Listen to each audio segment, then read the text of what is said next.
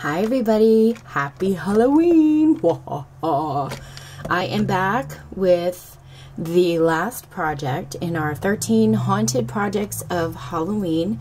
I hope you guys are having a wonderful Halloween so far. And I thought I'd kind of keep up with the little coffin theme I've been going with. I made these coffin embellishments the other day, so I thought it might be fun for our last project to make a coffin tree box. That's the back, and that's the front. So for the little Mr. Bones here, skeleton guy, I used the Mr. Bones stamp set, and this is from Paper Tray Ink.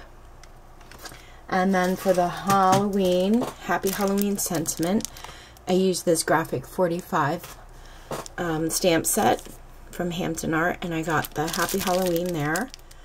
And it doesn't have a name for this one, but it has a cool skull and all kinds of things on this one. I really like it. And then for the paper, you see here, the spider paper, I used Halloween Garden by DCWV, and I think that's about it. So let's get started.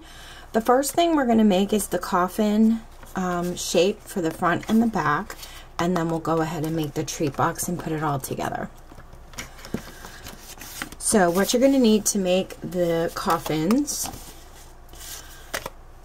you're going to need a sheet 4.5 by 3. You're going to want to line the top right hand corner past your cut line to the 1/2 inch mark, bottom right hand corner to the 1 inch. So 1 inch past the cut line, a 1/2 inch, and cut. And then you're going to line this point up here directly on your cut line, and then the bottom right hand corner you're going to want to go to a 1/2 inch and cut. Flip it around, bottom right to the 1 inch, top right past the cut line to the 1/2 inch.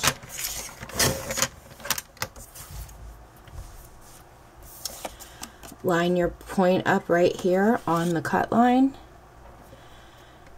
and then the bottom right goes past the cut line to your 1/2 inch mark, and you're going to want to cut. So you're going to want to do that to both pieces.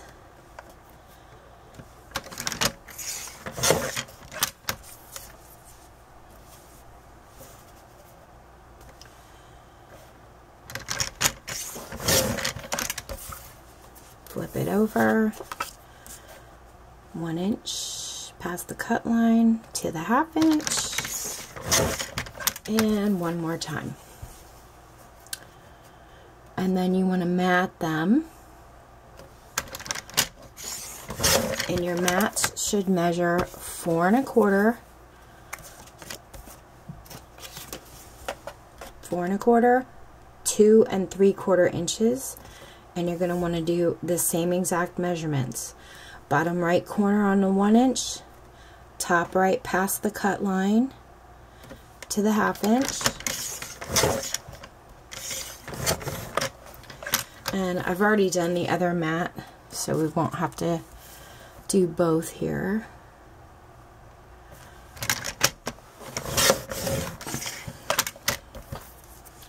Okay, flip it over. Top right to the 1/2, bottom right to the 1.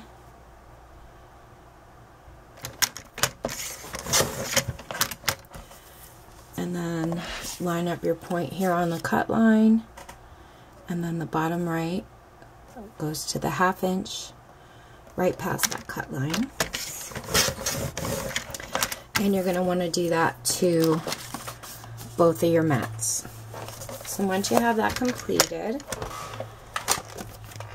I kind of made the front of my coffin similar to our embellishment here by taking that cobweb netting. I used gray, and lining it up over the mat or over the base, just like that.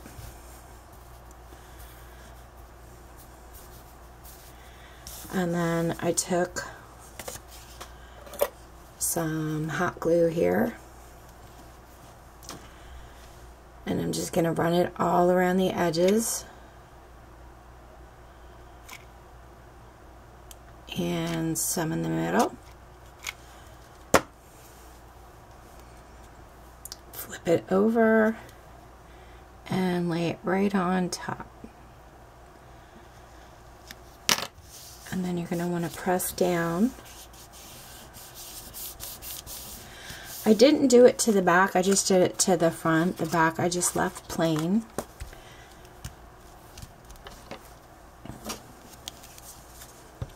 And then you're going to trim off your excess.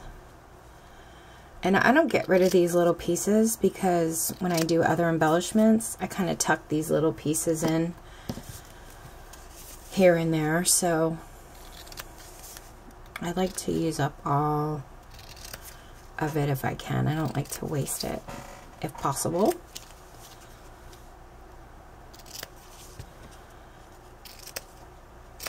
Okay, get that out of our way. Okay, so we have the front of the coffin. Just going to trim it up a little bit there. There we go. Okay, so I'm just going to mat this one.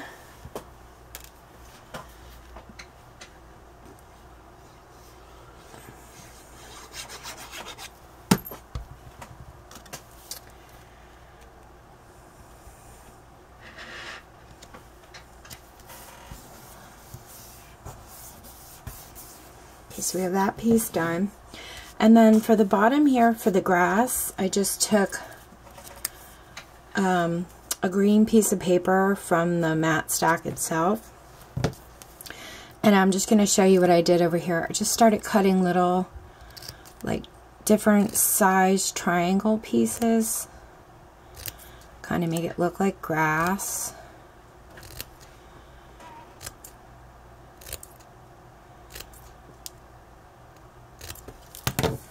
Okay. And then I laid it on here and tried to measure it where I liked it and just trimmed it off. I think I'm just gonna make a little triangle piece out of that. And that looks cute. Make that a little straighter. Okay. And then on the back of the grass, I put a strip of dimensional foam tape.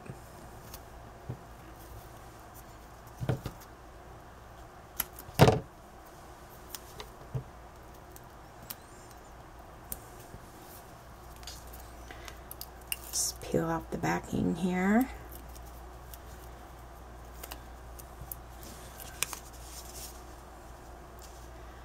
Line it up at the bottom. And then I have my Mr. Bones, and I kind of fussy cut him out. And I also I inked up the edges of him with some of this black soot distress ink from Tim Holtz. And I'm going to put him in so his feet kind of go under the grass a little bit.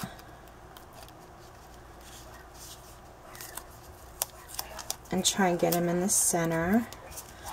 Sorry if you hear all the dogs barking, but my neighbors have their dogs outside and it's kind of right outside my window here.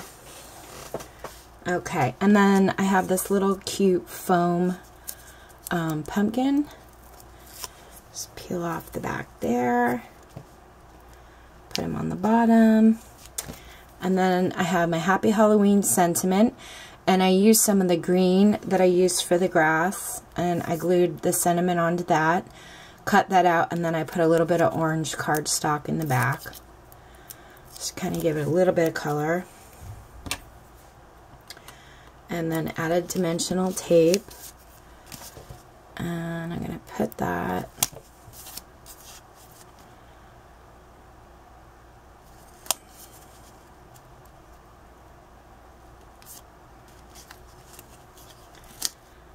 I'm going to try to put it right up here at the top. There we go.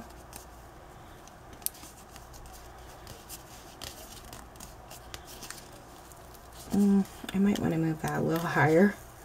See if I can pull it off without pulling off the paper. Yay!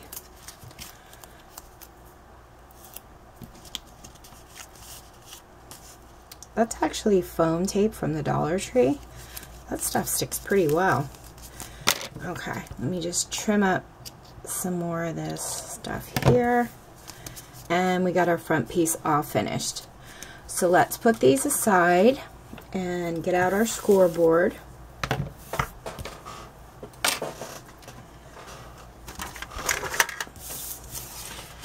And for the Coffin treat box itself,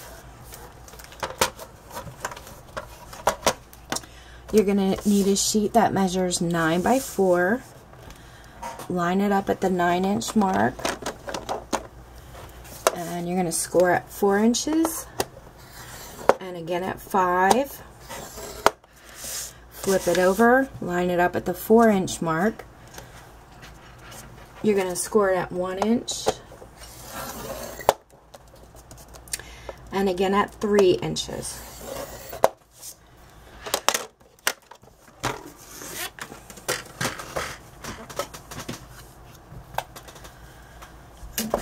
You're going to want to fold up all your score lines.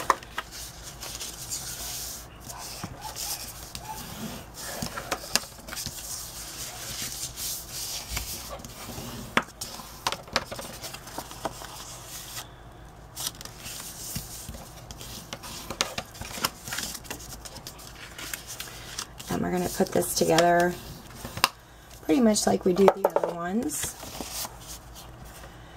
You're going to cut on this score line to meet up with this one. Just don't cut past. You're going to cut on this score line, meet up with the next. So it creates this inside flap here. Flip it around and do the same thing. And then I fold the two flaps in a little bit. And I add glue to those flaps. And you're going to flip this up to meet that flap. Same thing on this side. And I'm going to use my bone folder to press that down. Make sure that's nice and secure. And then these two flaps here, I'm going to add some more glue. I cannot believe it's Halloween. The time just really flew for me. And I hope you guys enjoyed this series this year. Tomorrow, please join me again. I'm going to be continuing my Jingle Jangle Christmas series, and that'll start tomorrow, and it's going to go right up to Christmas Day.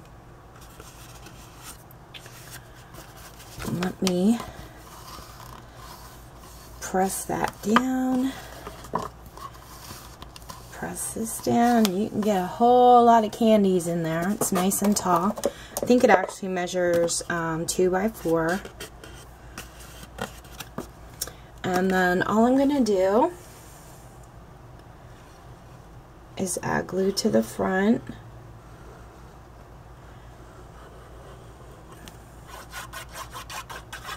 Anyway, I started the Jingle Jangle Christmas series in July, and I did say that I was going to continue it. So there should be a video on tomorrow. And I'm going to back this front of the coffin up right to the box. Before I really press it down, I want to make sure everything's lined up real nice. Okay. And then take my bone folder again and run it along the inside, press it down really well. I didn't get that down there really well. There we go. There we go. And same thing on this side. Add glue to the box itself.